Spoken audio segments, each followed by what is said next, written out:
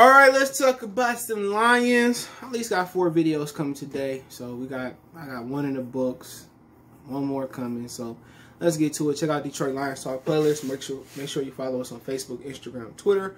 All my social media links in the description. Also, don't forget to check out my channel, Goodfellas Sports TV, for more sports, music, news, and entertainment. And we're going to talk about Marvin Jones basically saying he gone from the Detroit Lions. But first, Jayron Kearse wasn't just cut from the Lions for no reason, or they was looking to play the young guys. Apparently, or reportedly, he broke some team rules. Let's talk about it. But yeah, he broke some team rules. They didn't specify what rules he broke. But remember, we had that one lineman. He ended up going to the Miami Dolphins, and I think they said he got I think it was C.J. Mosley, but I don't want to say it. It was him for real. And apparently, he got caught smoking that weed in the hotel room. I can't think of it. Maybe they was in the UK or something like that for a game, and they cut him. But he ended up joining the Dolphins. I think I could be wrong.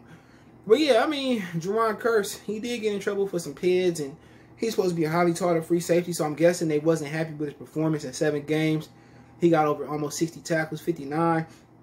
And my thing is, you know, people break rules. It depends on what he did. They said Matt Patricia just show up to practices and meetings late.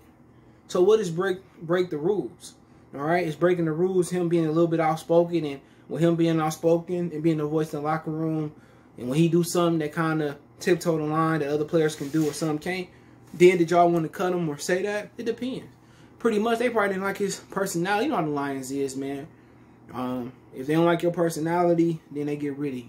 I don't think it's like that. It just ain't that you can play or can't play. Remember, they got rid of old boy over there making plays for Seattle, Quadre Diggs. He balling. Everybody's talking about Darius Slay having a bad year. Shit, the Philadelphia Eagles having a bad year.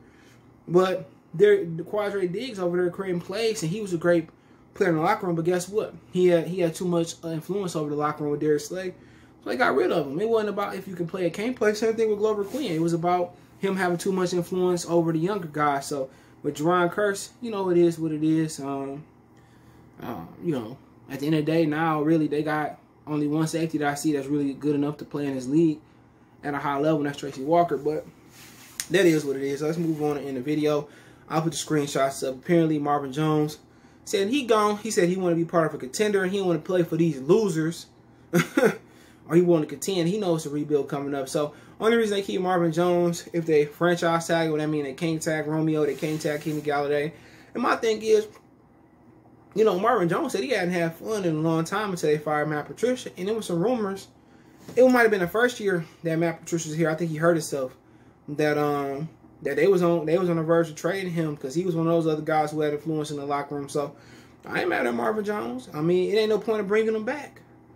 You know, Amendola's slow. He getting slower. He kind of turned up at the end of the season. But we seen that Amendola and Marvin Jones and Quintez Cephas can't carry a football team or receiving core without Kenny Galladay. So in reality, you might be missing all your starting receivers coming to this year.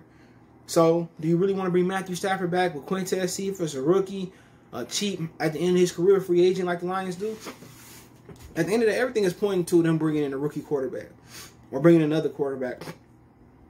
I don't think Danny Amendola want to come back to Detroit. You know, I don't think Marvin Jones said he basically want to join the contender. And Galladay might be done. So you're gonna bring Matthew Stafford back next year with 3 new receivers or Quintez Cephas? That's just stupid. You know, and I don't blame Marvin Jones. I mean, he been here. I think he exceeded people's expectations. I know people saying, "Oh, I don't like Marvin Jones. Why are they bringing him here?" And I said he'd be a good receiver. I seen him the year before he broke his leg or blew his ACL out or whatever it was in Cincinnati, and he was a baller. I was telling everybody like he's gonna be a good player, and he was a good player. I think he exceeded people's expectations. He filled the void a little bit with Calvin being Jones, but gone. But at the end of the day, he want to win. You know, he want to win, and he know the Lions not gonna win nothing. He know they're not committing. One, to know how to win and to commit to win is 2 different things. You got to commit to win and know how to win.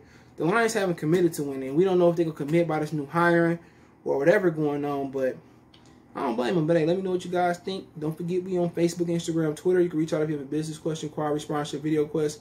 Keep sharing the videos. All my social media links in the description. Fast forward, reach me, Twitter, Facebook, Instagram. All the links there. You want to make a donation, Cash App CJGood313.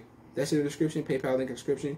Best way to donate is share the video. And don't forget to check out the channel, Goodfellas Sports TV, right here on YouTube. Appreciate the love and support. One time for the one time. Mercy Sports Talk. We on.